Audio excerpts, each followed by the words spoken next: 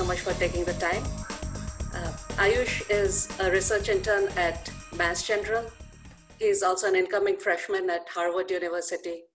Very passionate about his field and equally passionate about sharing his expertise and his knowledge with other students.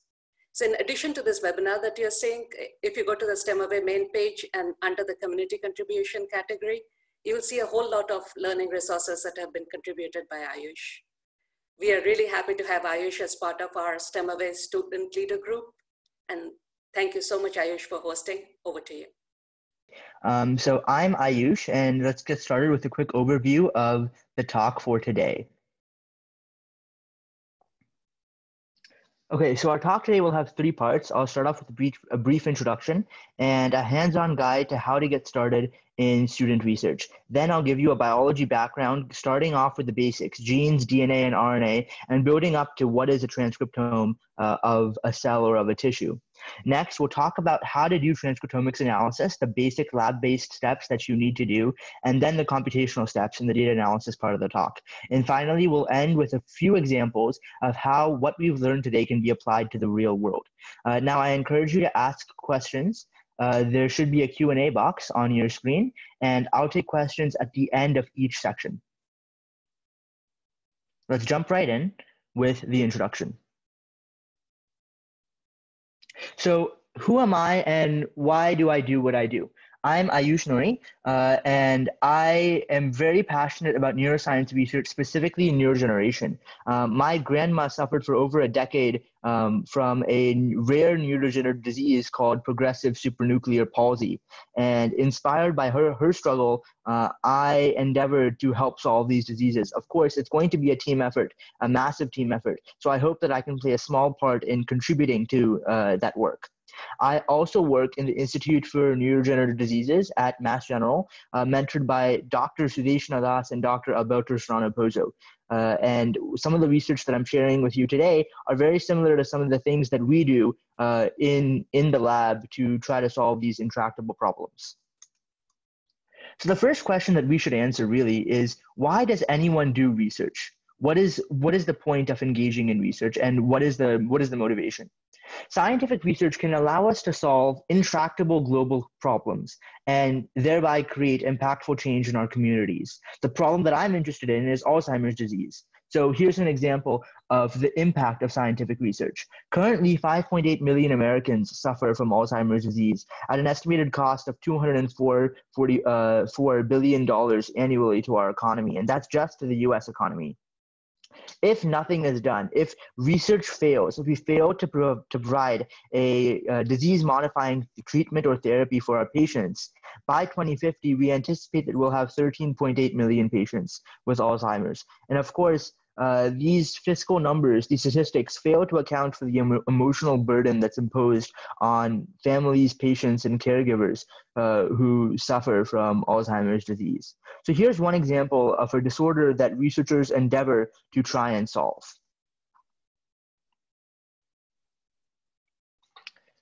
The next question that's directly applicable to you, the listener, is how can you be a researcher? As a high school or a college student, what's the best way to be involved in research at any level? And I would say the first answer is designing a rigorous course of studies. You have to be very careful picking the courses that you are taking to ensure that you're establishing a fundamental base of knowledge, which you can then apply to research. These are things like advanced biology courses, coding courses for dry lab, for bioinformatics work are very, very critical. Once you do that, once you've taken the prerequisite courses to give yourself enough knowledge to get a foray into research, then you have 2 options available to you. You can either do dry lab research, which is research that is done on a computer, computational or mathematical modeling, and we'll talk about the differences in a future slide. And if you want to do dry lab research, of course, you have to learn how to code. So useful languages to begin with are Java for a general overview of object-oriented programming, R, and Python.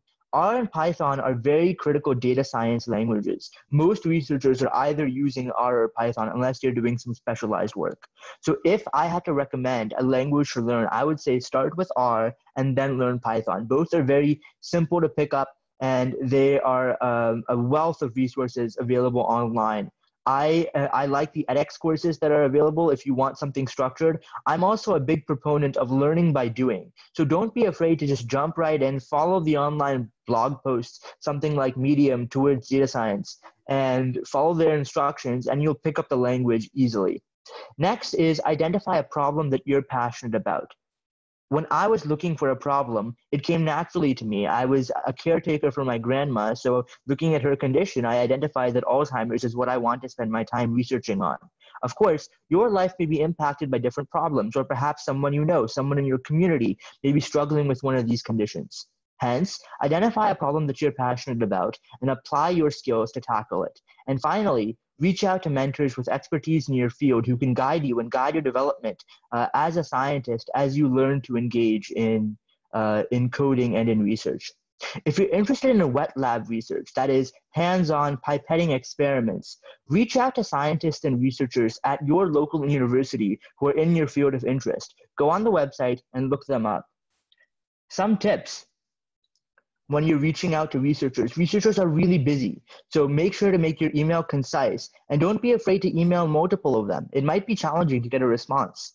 When you're reaching out, be sure to include a cover letter and a resume. And be specific. Why does their research excite you?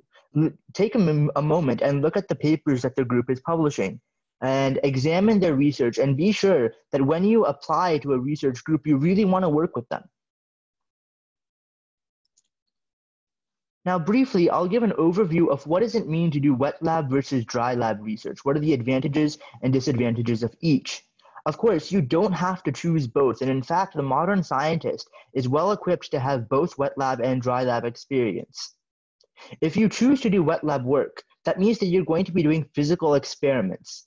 It might be challenging to access for high school students, maybe less so for college students, but you will acquire a very useful skill set. At the same time, when you're working at the introductory level, possible experiments may be limited in scope. When you're looking at dry lab research, you're conducting computational or mathematical analysis. So like I mentioned earlier, it is indispensable to have a knowledge of how to code and perhaps knowledge of statistics as well. These are things that you can learn as you are doing the research. It's accessible to anyone with a computer and internet access. However, coding knowledge is important. In contrast to wet lab research, in dry lab, you can readily perform analyses across massive cohorts of patients, which is something that makes me very excited about dry lab research, about computational research, because you know that you can analyze massive groups of patients. And with the rise of big data and more patient data is being made available publicly, this is a very exciting prospect for dry lab research. But it's important to remember that computational conclusions should usually be validated experimentally before being applied to patient research. So that was our introduction on how to get involved in student research. Next, let's dive into a background, starting with genes, DNA, and RNA.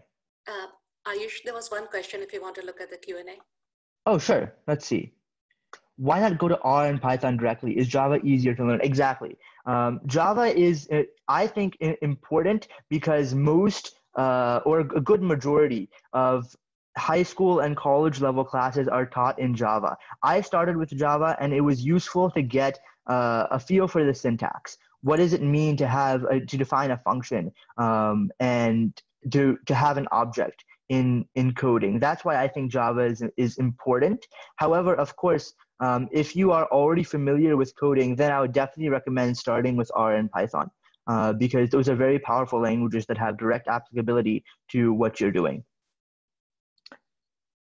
Okay, so let's dive into the background, the biology background.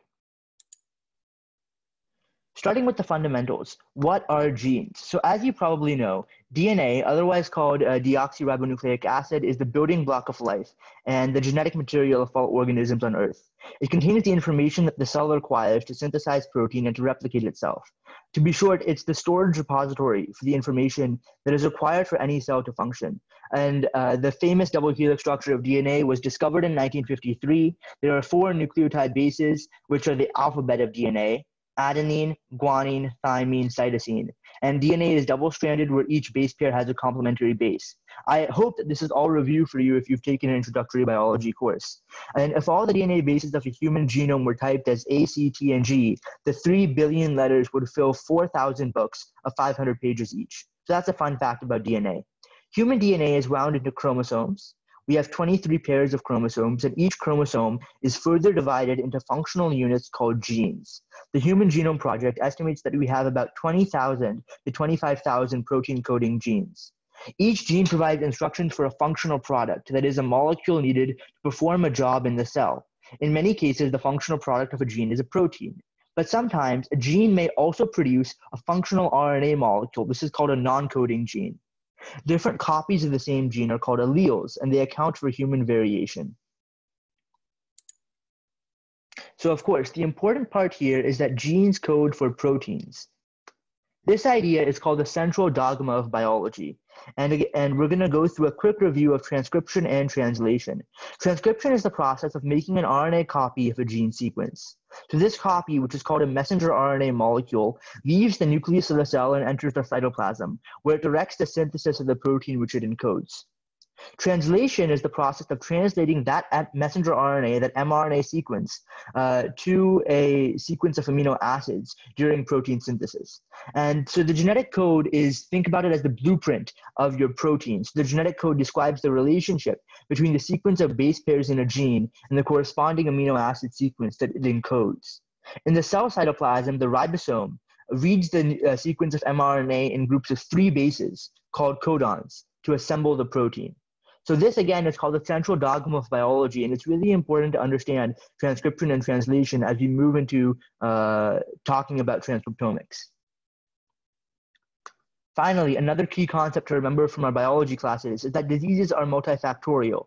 So most genes that we get from our parents are copies of the ones that and work in the same way as they do in our parents, but sometimes a gene is not a perfect copy. So changes in genes are called mutations, and everyone has mutations. Some mutations work better than the original, some make no difference at all, but some mutations cause problems. So a genetic disease is a disease that's caused by an abnormality in the genetic makeup of an individual. That genetic abnormality can range from minuscule to major, from a single mutation in a single base pair in the DNA of a single gene to a gross chromosomal abnormality. Think of deletion or a subtraction or an addition of many base pairs. Multifactorial inheritance is also called complex or polygenic inheritance. And the most common disorders which have the greatest impact to human health are almost always multifactorial. They're caused by a combination of environmental factors and mutations in multiple genes. For example, different genes that influence breast cancer susceptibility have been found on chromosomes 6, 11, 13, 14, 15, 17, and 22. So here's just one example that any given disease that you're looking at may be a wide variety of genes as well as environmental factors may underlie that disease. And some common chronic diseases are also multifactorial disorders. So really, we are interested in studying multifactorial disorders and understanding what is the basket of genes that contribute to the pathogenesis of the disease that we're interested in. So to do that, we look at the transcriptome. The transcriptome is the set of all RNA molecules in one cell or a population of cells. This includes the protein coding, so the mRNA, but also non-coding RNA. That's ribosomal RNA, tRNA or transfer RNA, long non-coding RNA, microRNA, and other types of non-coding RNAs. So the transcriptome may apply to an entire organism or a specific cell type. We're interested in the transcriptome because, as it's the set of all the RNA molecules that are being expressed, it's a dynamic and good representation of the cellular state. And we can use it to study the gene expression levels of a wide variety of genes. So generally, the goal of transcriptome analysis is to identify genes that are differentially expressed among different conditions, leading to a new understanding of the genes or pathways associated with the conditions. So if there's one thing I want you to take away from this section, it's this, that the goal of, I'm going to repeat that sentence, the goal of transcriptome analysis is to identify genes that are differentially expressed. So if you're looking at a healthy person, and if you're looking at a person who has the disease that you're interested in, you want to identify genes that have a higher expression level or a lower expression level than the healthy person. And of course, you're doing this across multiple patients. So you want to identify genes whose difference is statistically significant. Transcriptome analysis requires an appropriate statistical method with a multiple comparison test to interpret global changes in the expression of thousands of genes. Does anyone have any questions about this key idea? What do you mean by expression? Okay, the expression level of a gene. So you know that we discussed earlier how each gene is transcribed and then translated. The rate at which the gene is transcribed is called its expression level. So the number of copies that any given cell is producing of a specific gene, that's the gene's expression level. So when I mean differentially expressed, let's say we're talking about gene X, and we have a healthy patient and a disease patient. In any specific cell, the healthy patient might have 5 copies of gene X. And if gene X is involved in the disease, then you might see no copies of gene X in the disease patient, or you might see 10, 20 copies of gene X in the disease patient. If you see more copies, that gene is upregulated in disease. If you see less copies, that gene is downregulated in disease. But let's say we have gene Y. If gene Y isn't involved in the disease, then we would expect gene Y to have the same level in both the healthy and the diseased patient. Hence, we want to identify genes which are differentially expressed or have different expression levels in healthy and diseased patients. Does that make sense? Let's move on to section 3, transcriptomics. So here we're going to cover 2 techniques to generate transcript expression data. One of them is microarray, DNA microarrays, and the other one is RNA-seq. Let's dive right in. Okay, so like I said, you can generate data on RNA transcripts via 2 main techniques or 2 main principles. You can sequence individual transcripts, that's the RNA-seq approach, or you can hybridize transcripts to an ordered array of nucleotide probes. What does that mean? Let's examine. So all transcriptomic methods require RNA to first be isolated from the experimental organism before we can measure their expression levels. So remember, we're trying to isolate the transcriptome of a specific cell line in a patient that we're interested in. So although biological systems are really diverse, RNA extraction techniques are broadly similar, and they involve a couple of key steps. First, mechanical disruption of cells or tissues. So let's say if I'm studying Alzheimer's, for example, I'm going to get a brain sample from a patient. I'm going to take this brain sample and homogenize the tissue in a phenol-containing solution. And I'm going to disrupt RNase with what are called chaotropic salts, disrupt the macromolecules and the nucleotide complexes. So what does this mean? RNA, remember, is packaged inside our cells. We want to disrupt our cells, we want to lyse our cells, so the RNA is made available to us. So now, and as you can see here in the diagram on the side, these are different Eppendorf tubes. So this is exactly how one of these approaches might be performed, where you take the brain sample and you dissociate it in an Eppendorf tube via centrifugation, and then you lyse the cells to make the RNA available. Step 2, then you want to separate just the RNA from all the undesired biomolecules. So that includes DNA, that includes proteins, that includes lipids, and so on and so forth. So to do that, we use an elution membrane. So nucleic acids are bound to this membrane by passing the lysate. So the lysate is the homogenized cell solution that's lysed. We pass that lysate through the membrane using centrifugal force. So we apply a centrifuge. And then we apply wash solutions to wash out all the other undesired biomolecules, but the membrane that we're washing through is specifically designed to bind nucleic acids. So I'll repeat that statement again. We take the cell lysate, and I realize you can't see my mouse, so I'm gonna see if I can use a laser pointer. There we go. So we take the cell lysate here, and we apply it to what's called this elution column. This column has a filter right here, which is designed to trap the RNA. And you can see that in the next step here. So this is our RNA sequences, which are trapped here, and we apply washing solutions to the top to wash out all the other undesired biomolecules, proteins, lipids, etc. Finally, we concentrate the RNA after we discard all the other undesired biomolecules. We concentrate the RNA by applying an elution solution, an alcohol-based elution solution, and the sample is then collected into the tube by centrifugation. So for those of you, by the way, a quick side note, who are unaware of what centrifugation is basically an approach to spin samples at high speed, and you use the centrifugal force to separate your different classes of molecules based on density. Isolated RNA may then additionally be treated with DNase to digest any traces of DNA. It is often necessary to enrich messenger RNA or mRNA, as total RNA extracts are typically 98% ribosomal RNA. So enrichment for transcript can be performed by poly-A affinity methods. So if you remember, in eukaryotes, we have mRNA processing. One of those steps is the addition of a poly-A tail. So poly-A affinity methods add a tag to the poly-A sequence, which allows you to separate out your mRNA. You can also deplete ribosomal RNA using sequence-specific probes. Let's see. Is it correct to assume that RNA will be present in some cells that are undergoing transcription? Yes. Remember, all of our cells are generally undergoing transcription at any point in time because they need to undergo transcription to produce the proteins which are responsible for cellular function. And how is DNA removed? DNA is removed by treating it with a DNA ACE. That's an enzyme that degrades DNA to digest any traces of DNA. So now, by the end of this step, we should have our sample here, which is pure RNA, the RNA sample which we're interested in. Once we've extracted our RNA, we want to convert it into a complementary DNA or cDNA library. This is generally because cDNA or DNA is more stable, is amplifiable, and all of our sequence analysis techniques are dependent on DNA. They use DNA as the input, not RNA.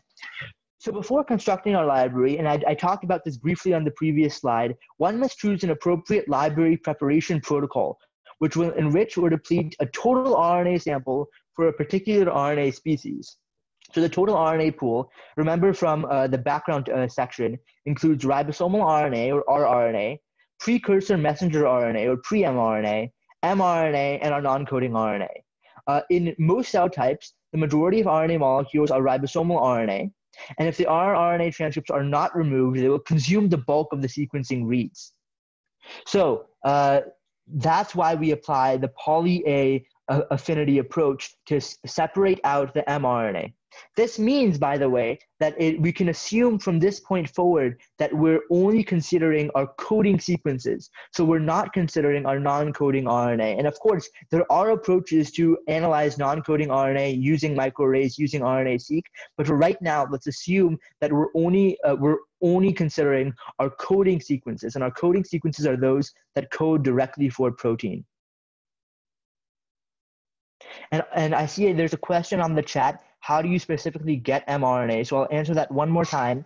If you remember back from biology, when you have your mRNA sequence is processed before being translated. One of those processing steps adds a poly-A tail to your mRNA. So the poly-A tail distinguishes mRNA from transfer RNA and rRNA and can therefore be used as a primer site for reverse transcription. So we're using the poly-A tail that's attached to the end of our mRNA sequences to distinguish between our mRNA and our tRNA or our rRNA. So once our mRNA is purified, you add a primer which binds to the poly-A tail, and that provides a free 3' end. This 3' end is extended by an enzyme called reverse transcriptase. You may have heard of reverse transcriptase because it's often used in viruses.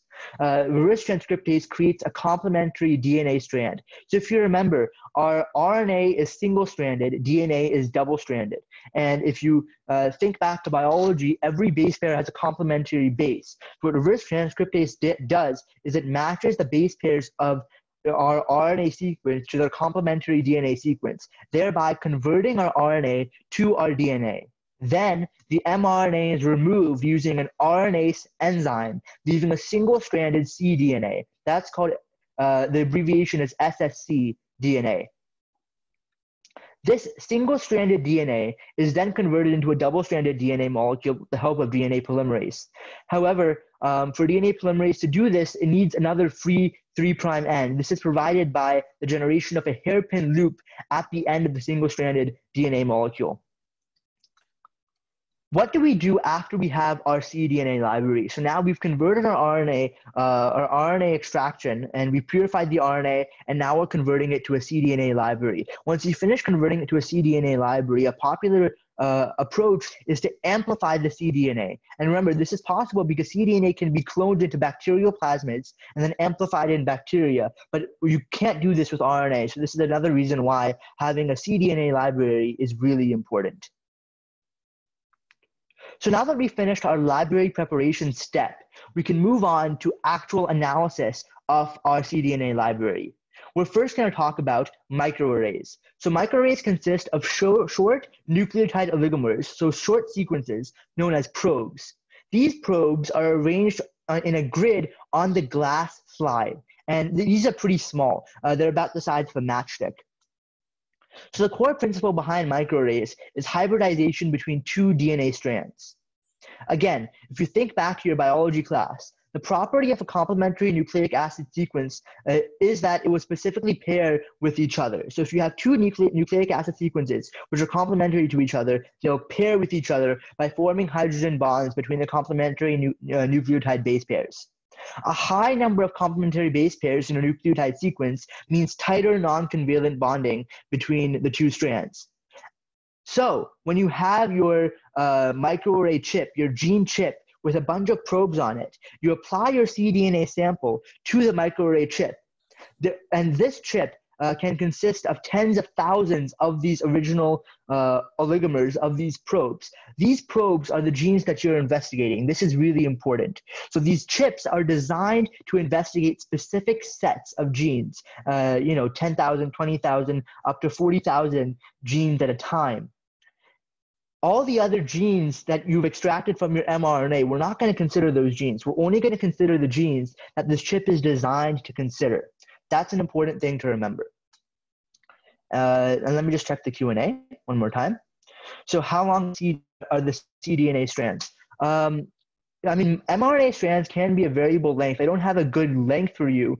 I know that in some approaches that they've been limited to 100 base pairs in length, but mRNA strands can be a very variable length. Let's see.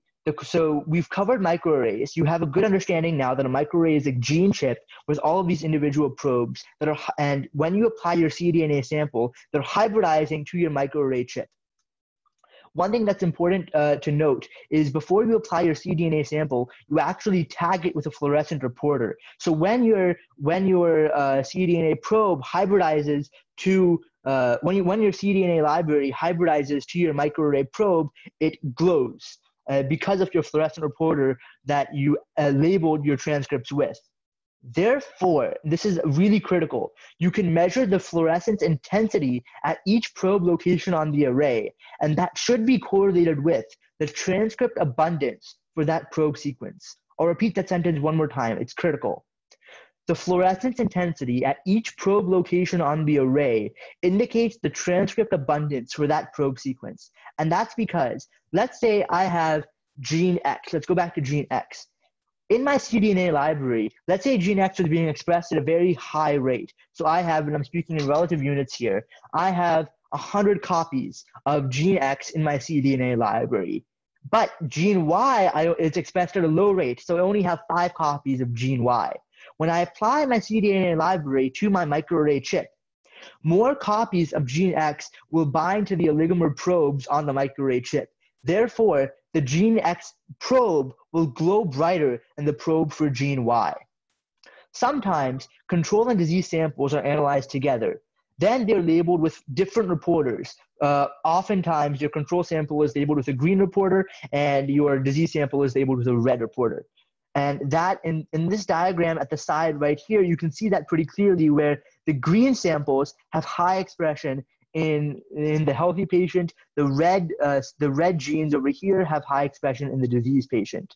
But for the studies which we're going to consider, all of these patients have had, we perform these steps individually for all of our patients. So for both healthy and diseased patients, we're using the same microarray chips to measure the abundance of our transcript levels across a cassette of 10,000, 20,000, 40,000 genes.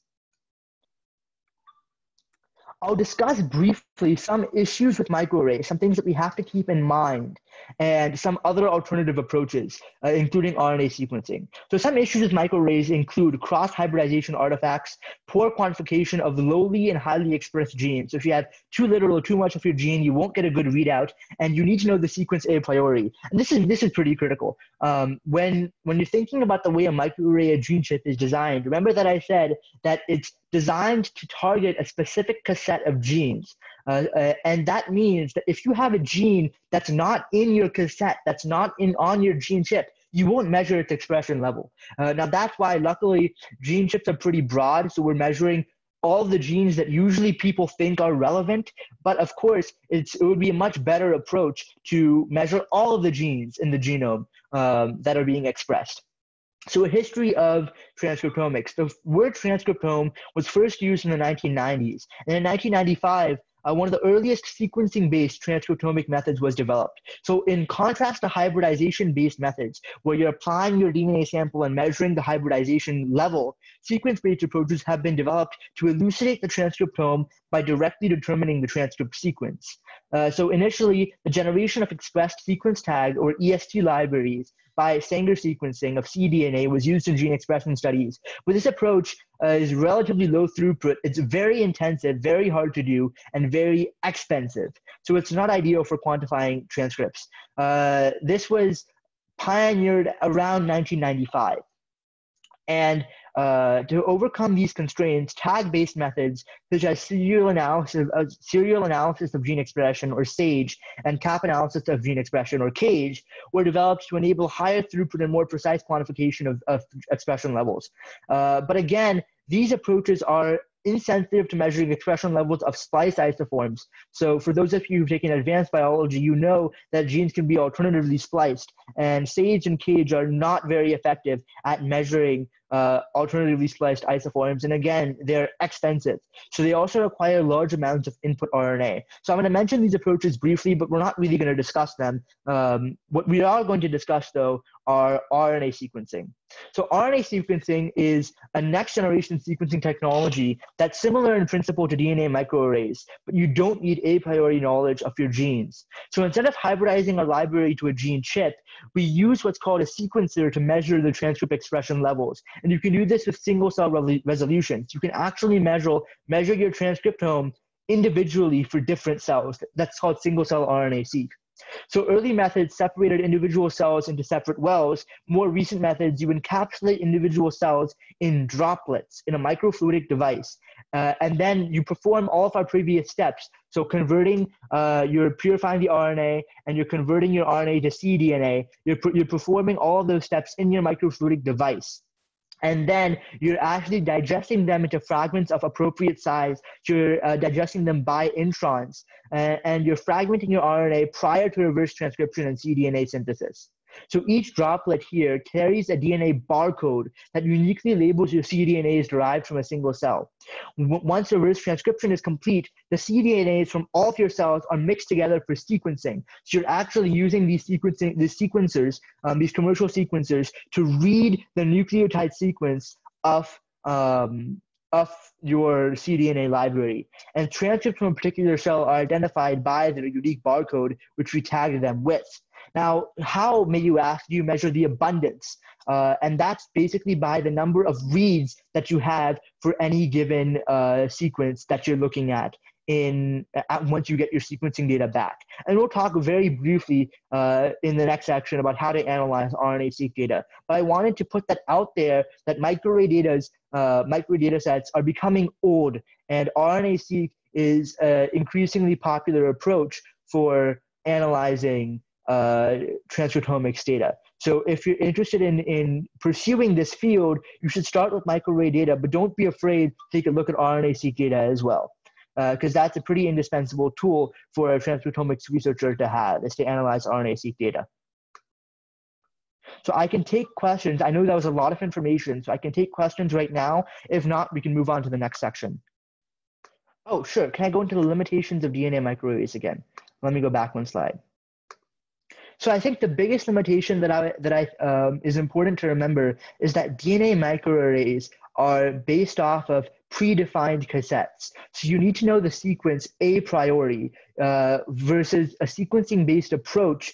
you can measure the sequence of transcripts that you haven't identified them as genes beforehand.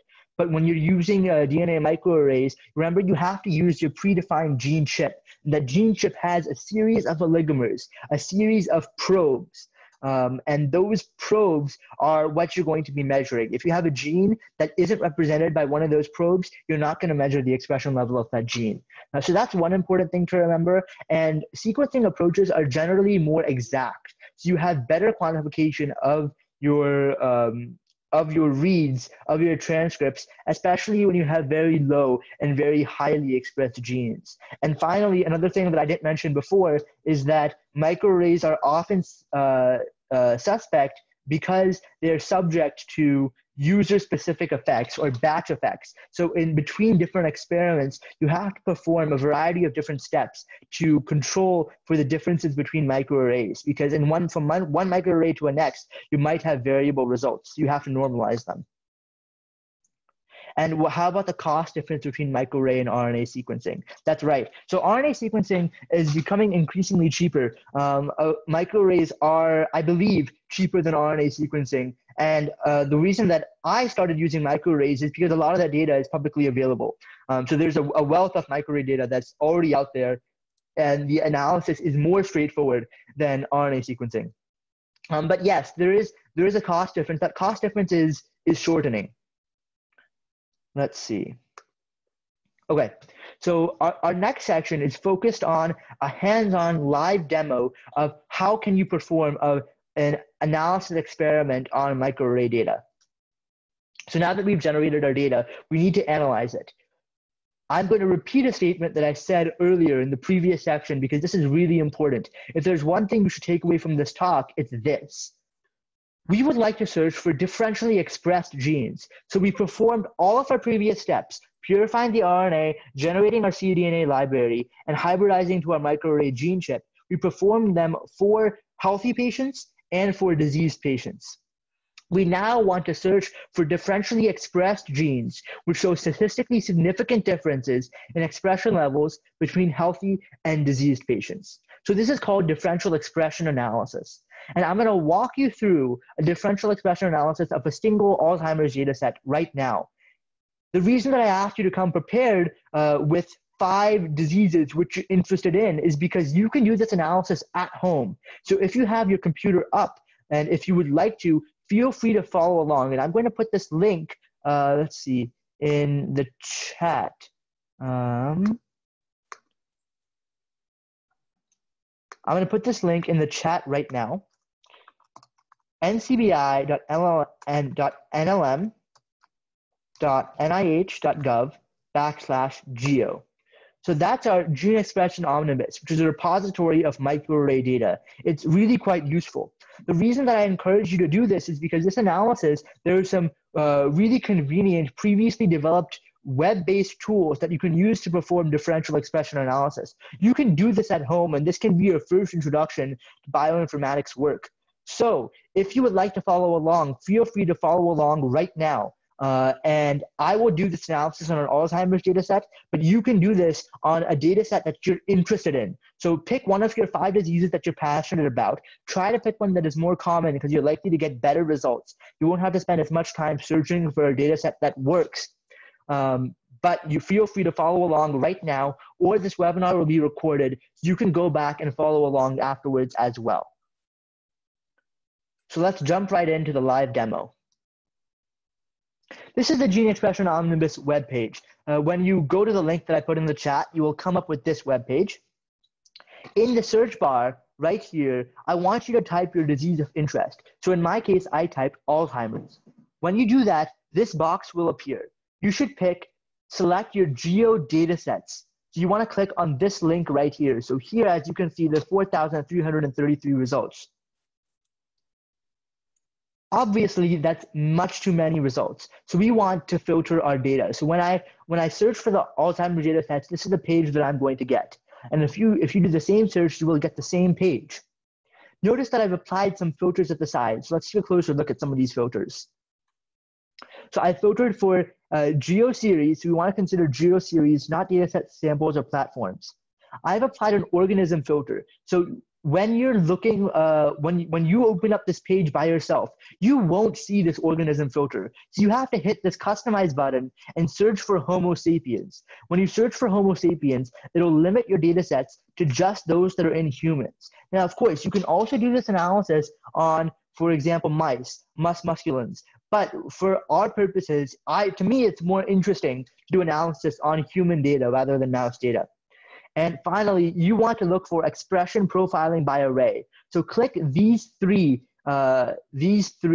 restrictions, these three filters at the side right here to limit your data. Next, you want to, and I'll zoom back out right here. This page, if you scroll down, these are going to be your individual data sets. Pick one that looks interesting to you. Here's the one that I picked. So I picked transcriptomic analysis of probable asymptomatic and symptomatic Alzheimer's brains. This is 6th in the list. So if you do these exact same steps and you follow along, and you scroll down, you will find this data set, 6th in the list. You can also use this accession number right here, GSE 118553, to look up this data set from this page. So if you type in the accession number that begins with GSE, you can look up your data set. This is the paper, it's a recent paper from which this study, this data set, this geodata set is derived from. So this is a paper, they performed a transcriptomic analysis on 27 control patients, 33 patients with asymptomatic Alzheimer's. These are Alzheimer's patients who don't show symptoms, but they do show neuropathology. And we call those asymptomatic Alzheimer's patients. So they're likely to develop Alzheimer's and they have a high vulnerability to Alzheimer's, but their cognition is intact. And then they performed it on 52 patients who are diagnosed with Alzheimer's, who are currently suffering from Alzheimer's disease. And they took these, they performed the analysis on samples from the entorhinal cortex, frontal cortex, temporal cortex, and cerebellum. What does this mean? So this means that they took, analysis is obviously done post-mortem. So they're taking the brains of these patients and they're sectioning off, they're taking individual samples from each of these brain regions for all of these patients. So obviously you're gonna have something like 400 different microarray runs, different microarray readouts in this data set. I hope that makes sense. That's 27 plus 33 plus 52. So that's our number of patients times the 4 individual brain regions that they performed their analysis over. And we, for our purposes, I'm going to say, let's exclude the asymptomatic Alzheimer's patients because our analysis is going to be more simple and more straightforward. So let's only look at the control patients and the Alzheimer's patients. And let's specifically look at the frontal cortex. Let's not examine the entorhinal cortex, temporal cortex, and cerebellum tissue. And I'll go back to a question that was asked earlier, which was, what are some of the limitations of microarray studies? Now, one of those limitations are batch effects. So the more that we can keep our samples homogeneous from the same brain regions, from the same data set, the better and the cleaner our results are going to be. So if there are no questions about this paper, and of course, if you're interested, here's the paper. This will be on the webinar that's recorded online. You can go and check this out later. We can move on to the actual analysis.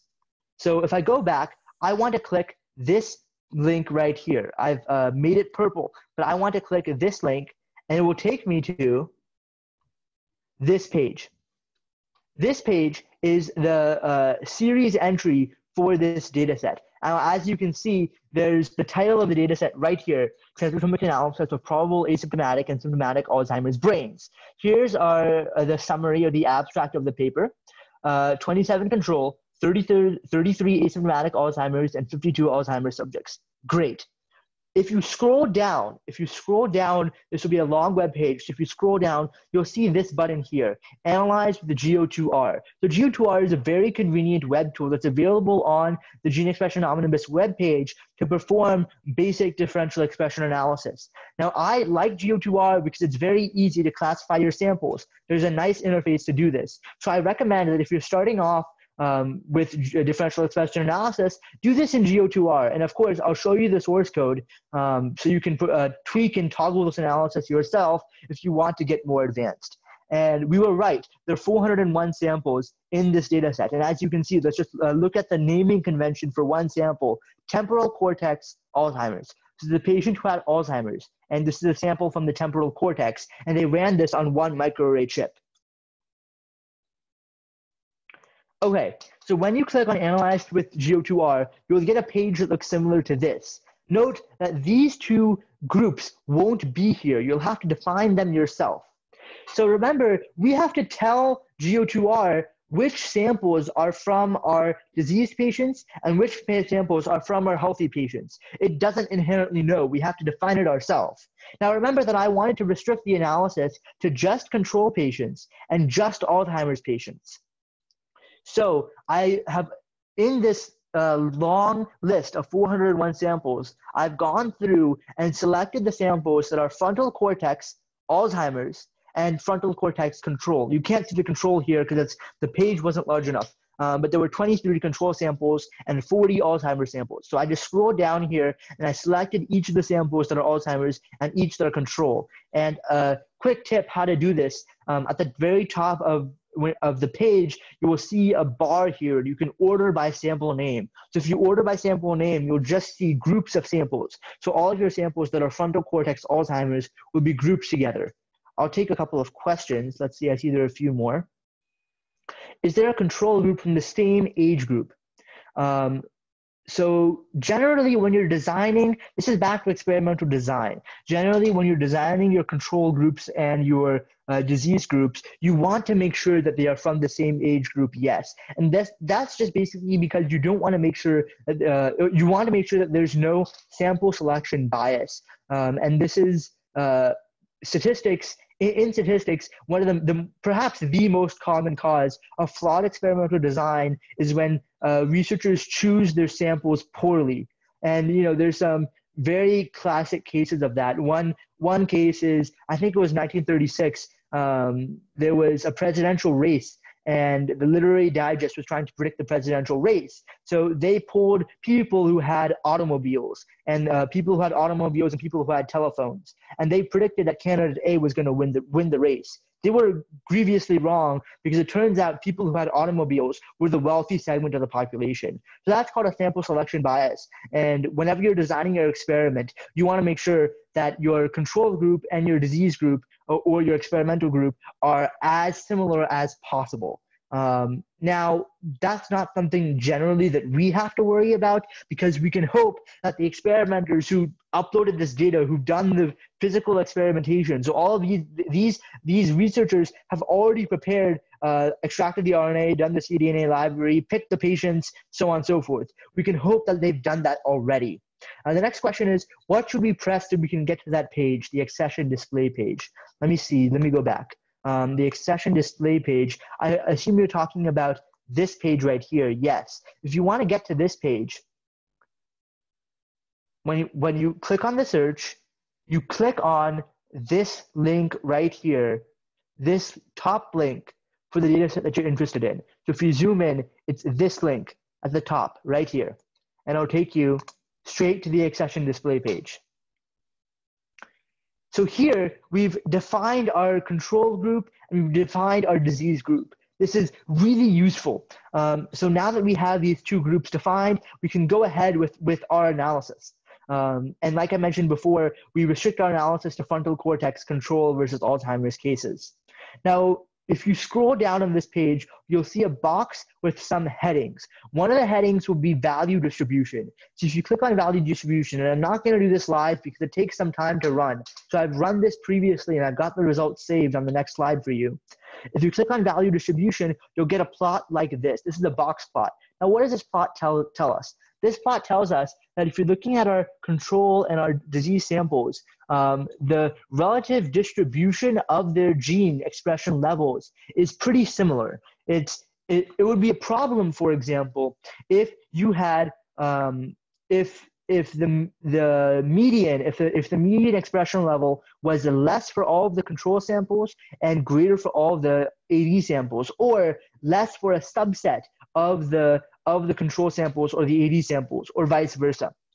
This would be a problem because that means that something's gone wrong in the experiment. There's some serious outliers in the data, and that's going to skew our results. We're going to see more genes that are downregulated than upregulated, and I'll talk about this in a minute. So when you do this, when you generate this graph, you pretty much want to see there's a pretty even distribution of all of your samples across your data set that you're interested in. Next, you'll see a little tab at the bottom over here called GO2R analysis. And then you can click top 250 and then save all results. When you click top 250 and save all results, you'll get, again, this is the value distribution tab. You click on the GO2R tab. There'll be a button here that says top 250. And you'll get a page that looks something like this. These are our results, folks. These are what we're really interested in. And I'll walk you through what each column here means. So our p-value is our significance test. Now, one important thing that you shouldn't get confused by is that this is not the change. It's not the size of the change. There's a big difference between significance test and between effect size. Our effect size is the log of the fold change. This is the log of the expression change between the healthy person and the diseased person. And if it's negative, that means that in the diseased person, the value of this specific gene, so each row here represents the gene that we're interested in. If it's negative, that means the value of this specific gene was less than in the healthy person. If it's positive, that means the value was greater than in the healthy person. So this is our effect size. If the greater this is, the bigger the difference is between our healthy and our diseased person. However, this is a really key point. This isn't how confident we are in our results. And a good way to explain this is, let's say I'm trying to make a measurement in the real world. And I'm trying to measure how big Mount Everest is, or the difference between Mount Everest versus my house. Obviously a massive difference. So the log of my fold change is going to be really, really huge. But if I measure with my glasses off, or if I'm standing from a far distance and I don't have a good ruler, maybe I'm not so confident in that difference. Let's say I'm looking at it from a distance of several hundred, several thousand miles. I can't really judge the difference accurately between two small dots on the horizon. So even though the difference perceived may be large, I'm not able to judge that accurately. On the other hand, if I'm using a very precise measurement, let's say I'm using a laser-based measurement to calculate the difference in altitudes between these 2 points, then I can have a very precise measurement. But I could also get a precise measurement if I'm measuring the difference between, let's say, Mount St. Everest and a neighboring mountain. So that's just a brief example to try to explain to you the difference between effect size and significance. Significance is different from effect size. Effect size is the size of the difference that you're observing. Significance is how confident you are in that observation. That's a really important fact. Now note that we're going to use the adjusted p-value because this is something called the Bonferroni correction has been applied to these values to adjust for multiple comparison. Remember way back when in the original slide, I mentioned that you need to apply a test to adjust for multiple comparisons, a statistical test. So this, as you can see, reduces the rate of false positives in our data. So this is our adjusted p-value. This is how confident we are in our data. Usually you want your adjusted p-value to be less than 0.05 or 0.01. That gives you good confidence in your results. And this is our log odds of differential expression, and this is our effect size. So again, the greater this is, the bigger the change between normal and disease is going to be. Here we have our gene symbols. These are all the genes that we're interested in.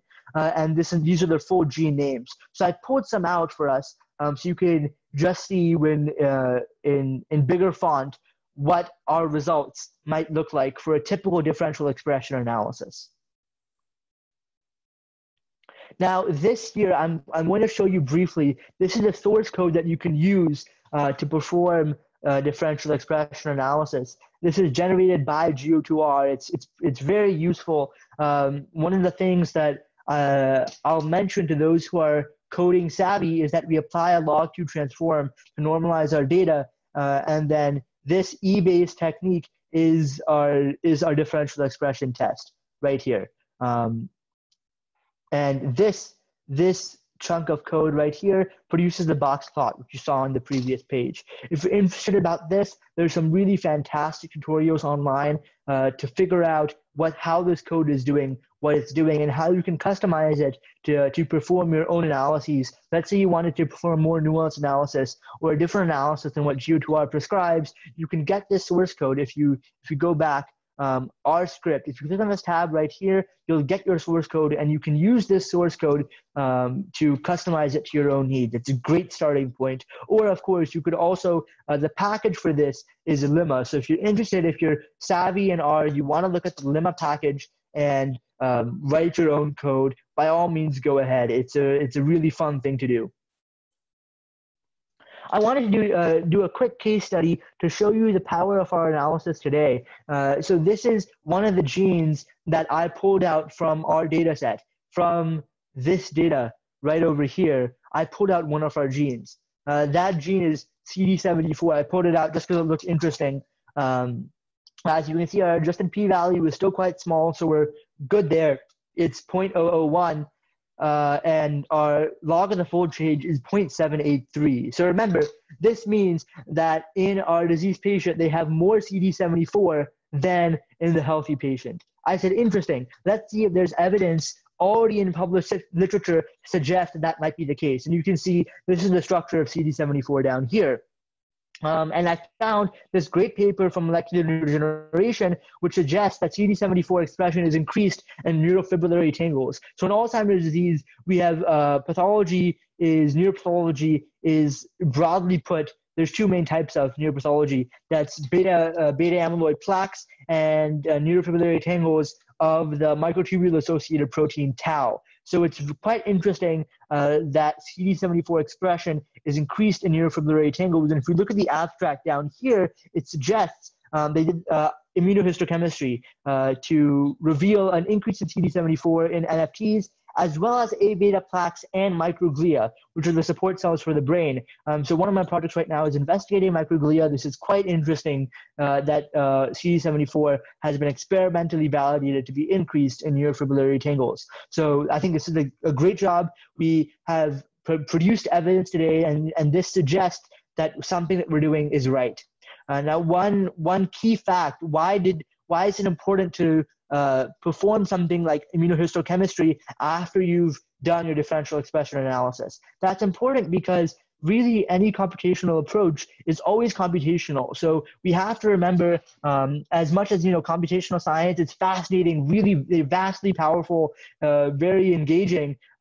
We have to also remember that we can't model everything perfectly on the computer. We're always going to have some margin of statistical error, and it's more convincing to develop a body of evidence that includes both computational analysis as well as what's called in vivo or in vitro validation. So you want to go into the lab at some point, and a professional scientist would want to go into the lab and validate some of their results in a model of disease. Okay, moving forward. Oh, one last thing, actually. This is a key figure from this paper. I thought it was interesting. I thought I'd like to share this with you. This is a figure from this paper, and when I'm talking about experimental validation, this is really what I mean. So this is the Western blot right here for CD74, and you can see the expression level of CD74 is vastly increased in our Alzheimer's samples compared to our control samples. And for those of you who aren't familiar with what a Western blot is, it's just a technique to measure the expression level of a specific protein. And I thought this is a really neat figure, which shows a pretty large difference in Alzheimer's versus control. Now, finally, I wanted to mention one last thing on our data analysis unit. RNA sequencing technology, when we're doing RNA-seq analysis, it's much more involved because you must map each short read. Remember, you're using your sequencer to sequence your entire cDNA library, and then you're mapping each short read to a previously assembled genome reference to get a map of the transcriptome. So I'm not going to go through RNA-seq technology. I'm not going to demo it for you here. It's much more involved. But if you're interested, there's some, again, I encourage you to explore the best resources that I found personally are really tutorials online. There's some really kind and benevolent data scientists who posted their workflows. You can go through them and figure out how they're doing what they're doing. Now, RNA-seq analysis is done much more efficiently in Python. So if you're interested, I would go down that route. Finally, our last section, therapeutics and real-world case studies. So I'll give you a brief smattering of what some work in transcriptomics might lead to eventually. Transcriptomics analysis are critical first steps for suggesting therapeutic targets for disorders like Alzheimer's, which directly impact patient health.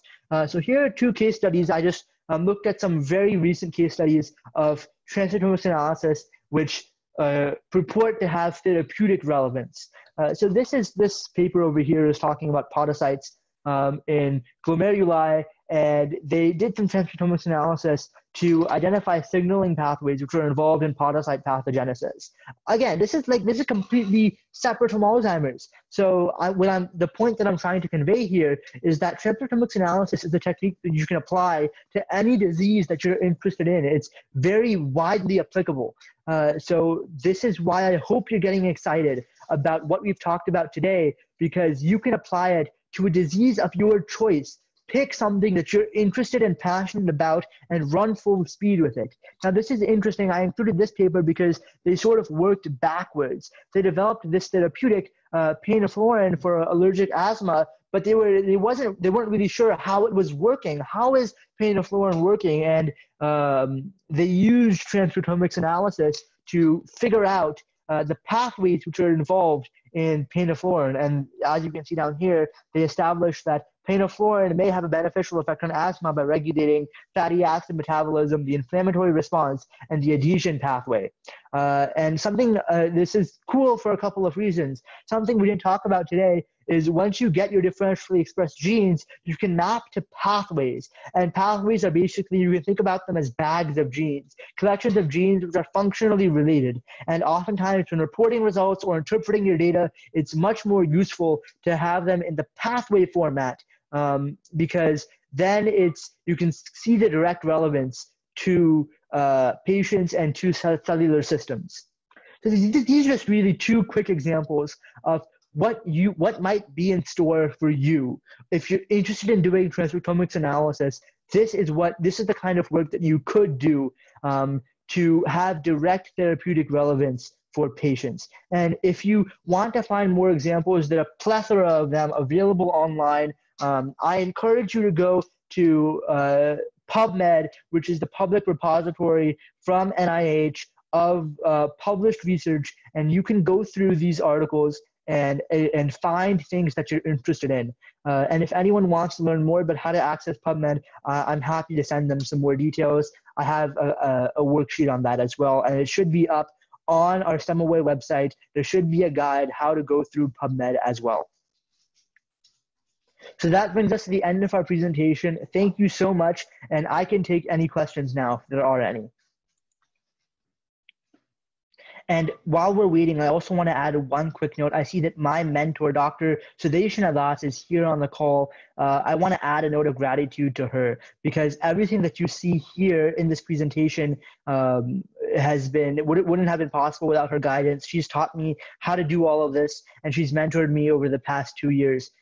So I'm really grateful to her for being my mentor and for guiding me.